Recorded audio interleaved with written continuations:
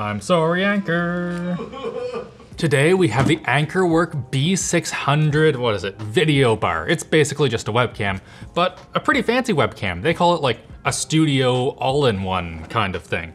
This video is sponsored by AnkerWork, and I agreed to do this on one condition. I get to take it apart at the end, so let's give her. We have 3 of them, and one of them's not surviving the day. Oh, fancy, look at this. Download the software, I already did. So it looks like that you get a variety of different chargers. They didn't feel like localizing it for different regions, so you get a bunch of different options. Here we go. Oh, wow, yeah, this thing's big. Look at this. It has this kind of like, I don't know what you call this, fabric? It reminds me of, oh, what was that really stupid PC that HP made ages ago? They made an all-in-one that was like a trash can Mac, but covered in fabric. Yeah, Pavilion Wave. Yeah, that thing's hilarious. This has like a really satisfying heft to it though. Feels decent, there might be some aluminum in here.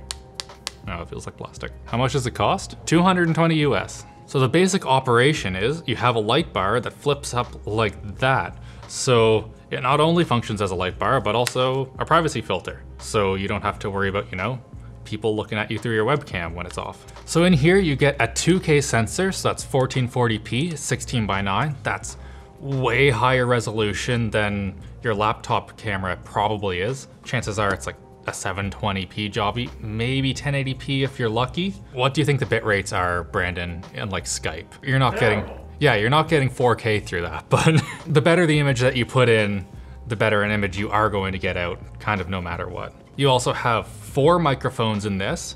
I don't quite know what the layout is, but I'm guessing 2 of them are to pick up your voice and 2 of them are for noise canceling. Did you say there's speakers in this, Jono?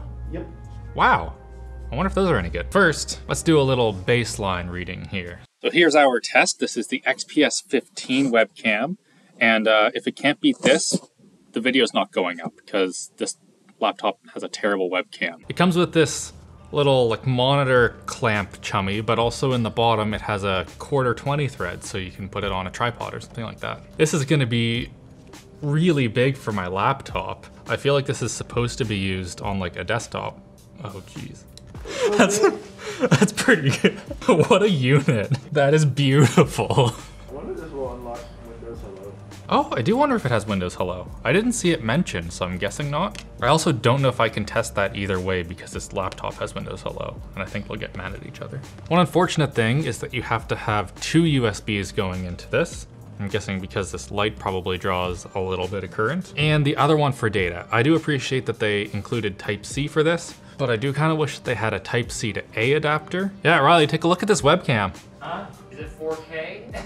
No, it's 1440p. Is it 8K? It's definitely not 8K. You're asking the wrong questions here, Riley. Why is it so big then?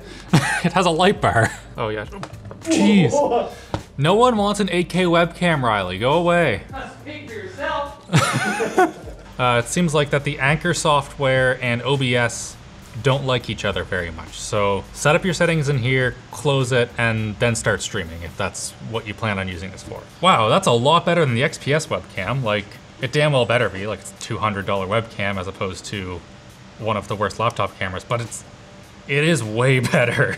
Now, first of all, let's test out this light. Okay, that's not doing a whole lot. Can we turn off the lights? Yeah, so one tap on the side turns it on and off, and there's a little slider in the center that can change the brightness for you. So it looks like I can change the color temperature. Let's try blue. That's very blue, looks kind of odd. I personally like it right around there. It's a little bit on the warmish side, but not too bad. Let's see what brightness does. Yeah, that's a brightness slider for sure. Now sharpness. Oh geez, that's pretty scary. Let's just turn that down. Saturation. Looks like I got a bad spray tan now, if that's what you're into. And going the other way, I look like I'm dead. Cool. And finally the contrast ratio. Let's go in here. Yep. So I guess what we've learned is don't touch these sliders because the auto settings are pretty good. Let's see here. We have a couple different field of views. So 65 is kind of zoomed in. 78 is standard and looks fine to me. And finally we have self frame. How good is it? Let's find out. Come over here. Oh. Hello. Can you zoom in anymore? Let's see. Maybe move over here. Aha. It is tracking me. Hey, Jono, do you want to do a real world test? Yeah. How do I sound? You're looking all sharp. Yeah, you look all sharp. I can see like almost like every strand of your hair. And like behind you, the foam, I can see all the foam bits. Yeah, your forehead looks super blown out, so Yeah. you need to get one of these. Come grab the other one. Do you sound the same like anywhere in that room? I don't know, let's find out. So I'm going to speak, and then I'm going to walk around the room. So I'm gonna talk, and keep on talking, and walk around here, and continue talking, and let me know if that sounded just totally fine as I did that. The Anker webcam would just kind of like start boosting the audio, so I can definitely hear that. Okay, now let's try it with the one that's built into this computer. Does that sound different? Yeah, I can definitely hear some sort of, I think the fan's going. Yeah, the capture laptop's really giving her. Can you hear me fine from over here? Yeah, I can definitely tell that you're far away. Wicked, and I do have noise suppression just totally off in Teams. So this is all webcam and not Teams doing it. Sorry, I'm getting distracted, Jono, but I want to do a little crab rave for a second. Yeah, this is better than a lot of laptops. Let's switch to the XPS speakers.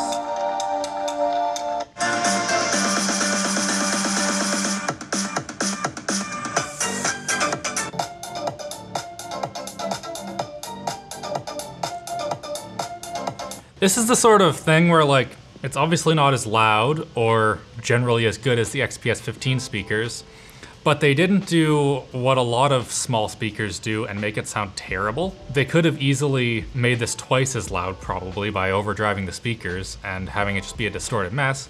But instead it's like pretty clean. I'm guessing for conference calls, it'll be more than adequate. All right, second unboxing. I'm sorry, Mr. Webcam, for what's about to happen to you, but I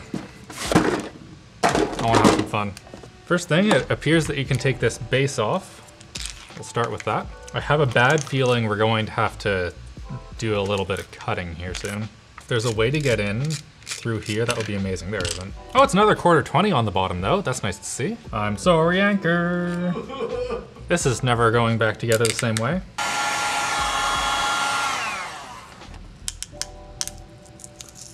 Okay, so the back has a couple plastic clips and a lot of tape. Oh, it's actually kind of like foamy tape as well, so it probably helps a bit with the sound of it. Does this? Oh, just comes apart right like that. Oh, there's our speakers. Look at these, so they're packaged on either end, firing outwards, I guess, which is kind of strange, but at the same time, like, where else are you going to put them here? Got a little metal shield here, that's probably just for EMI compliance crap. So just making sure that this doesn't, you know, put out random electromagnetic radiation crap and doesn't accept it either. Oh, this also acts as a little heat spreader. So we're cooling these two chips right here, and this right here has a little bit of foam on top, probably just to keep this clip in. Oh, this one right here is a USB interface chip, that makes sense. There's probably just do power management crap. We didn't need to cut the mesh, that was just unfortunate. Before you say it in the comments, I am not water cooling a webcam. So right here we have the Rock chip RV1126. Apparently it's a quad core that has 2.0 tops. I don't know what tops are, but oh, this is a RISC-V processor. That's sick. We did a video with them a while ago and they're integrating their chips into a bunch of different, you know, stuff like this, where you don't necessarily need all the overhead of ARM or x86 chips, and you just want to, you know, get an image off of it. It looks like this XMOS chip right here is what is doing all of the AI processing. But it is super cool that they're doing the AI processing on chip instead of in their software. So it'll just work when you plug it in instead of having to install Anker software for it to work, which makes sense. There's the speakers. Now on to the star of the show though. Let's take a look at this sensor. Here's the camera module. Crack it open. I want to see how big the sensor is. We got to go all the way. Yeah, so I just broke the lens off. It seems like that they attached it just using a couple bits of solder, which makes sense. It looks like at the back here we have the IR filter. Every digital camera is an infrared camera. You just need to filter that out, otherwise everyone looks super weird.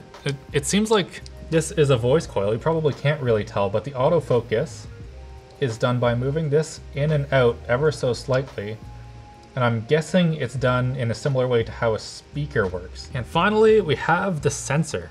Yeah, there it is. It's so little. This powers the light, and the rest of this looks like it just goes towards the touch controls on the sides and the front. So there you go. Check out the AnkerWork B600 at the link down below. It looks like this, or like this on the inside. Huge thanks for letting us take it apart, guys. If you have another video that you want to watch, go watch the walk car. That was fun. Fun to work for it.